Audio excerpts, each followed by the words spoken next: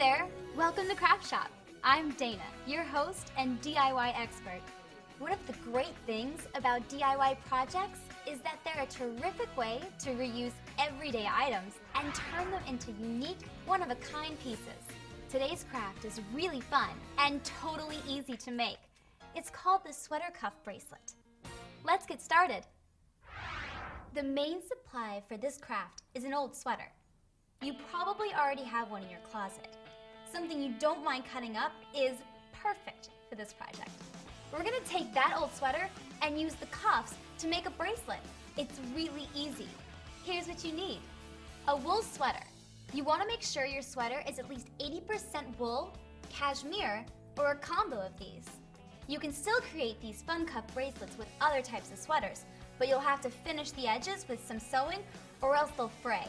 Buttons, rhinestones, or other decorative items, fabric glue, and scissors. The first step is to wash your sweater in hot water, then dry it in a hot dryer. You should make sure to ask an adult for help. Here's what wool looks like before washing. As you can see, the knitted stitches are still kind of stretchy, and when cut, they'll easily fray. Now, here's the same knitted wool after it was washed and dried. Because the fabric is shrunk, it's much more durable and won't unravel when we cut it. I've already washed the sweater I'll be making cuffs from today. What makes this craft so easy is that you can basically just cut the length of the rib part of the cuff, like this. Do the same with the other sleeve. Now, I have two sweater cuffs. Okay, I'm gonna try one on just to make sure I like this width. Yep, looks good.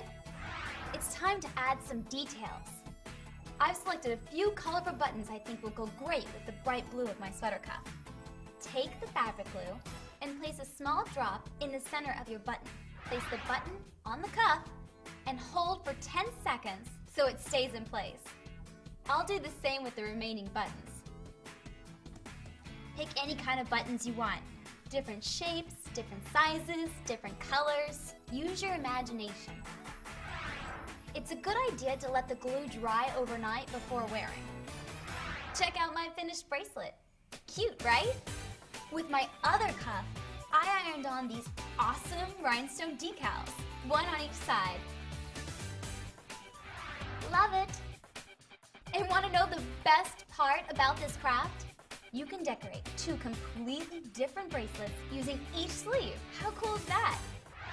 Thanks for watching Craftshop, and don't forget to tune in next time for more fun-filled DIY ideas, only on Bearville.com.